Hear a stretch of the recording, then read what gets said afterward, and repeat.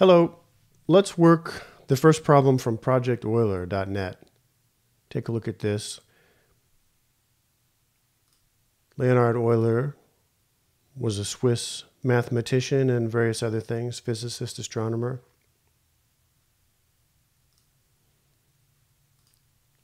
And these are challenging math, computer programming problems. Here's the first one. Find the sum of all the multiples of 3 or 5 below 1,000. Let's do that a couple different ways in Python and Scala. Let's start with Python. One approach is to create a variable that we'll use to accumulate the sum. I'll call it total. I'll set it to 0. And then we loop. We can loop like for n in range 1, 1000. And remember about range that this second number is one higher than the highest one you want to get. So the problem says below 1000. So 999 is the highest number we want to consider. And then here, just to start simply, I will do this, total plus equal n. And what this will do is sum all the numbers from 1 to 999.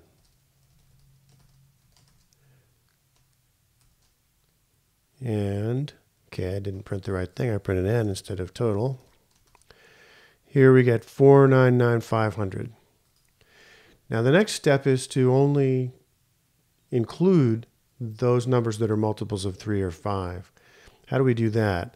Well, there's a remainder operator in Python and other languages too that we can use. We can say if the remainder of dividing n by 3 is 0. In other words, it's divisible by 3.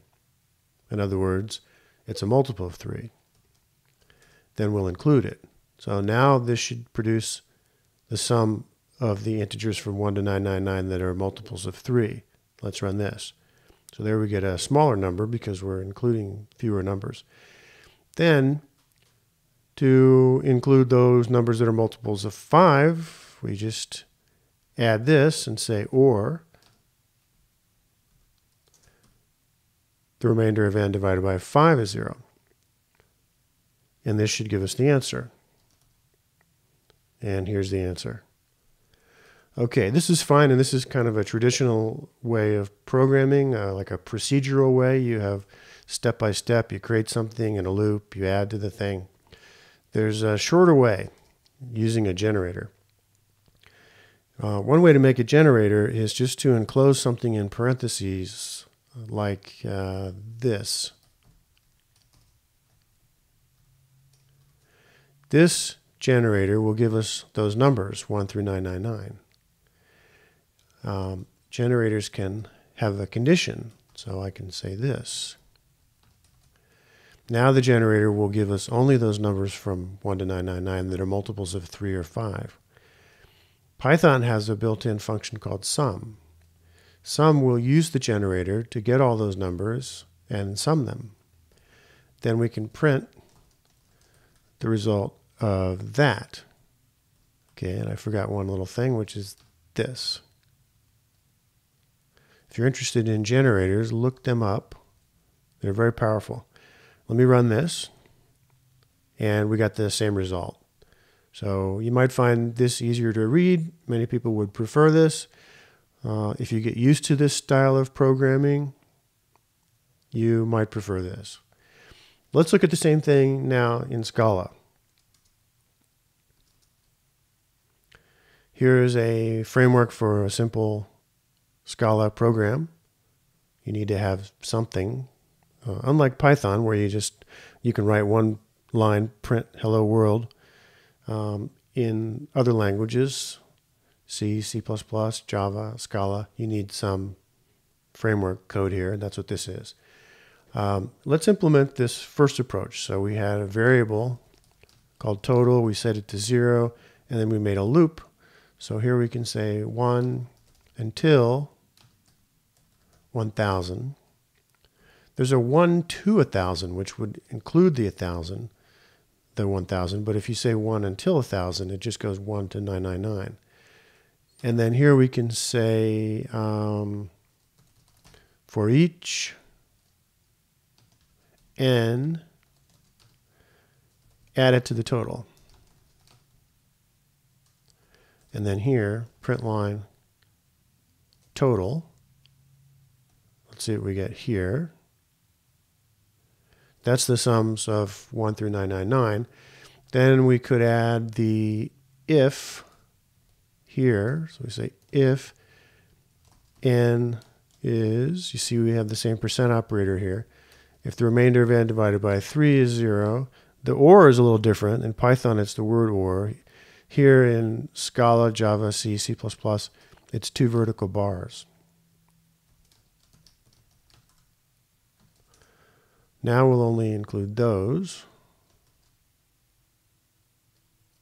Okay, here we have the result that we know from before is right.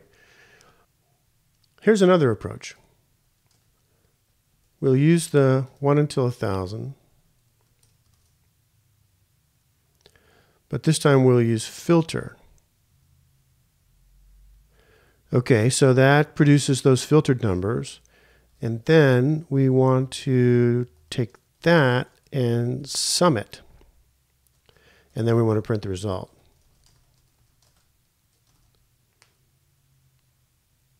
And what do we get? That works. So this generates the numbers 1 through 999, and then we filter those numbers to include only those that are multiples of 3 or 5. And then we sum all that, and then we print the sum. If we wanted to, we could break this into parts. We could take this part out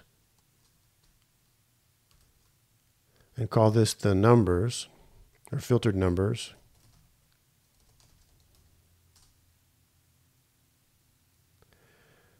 And then print the sum of the filtered numbers. We could even print the filtered numbers if you wanted to see them.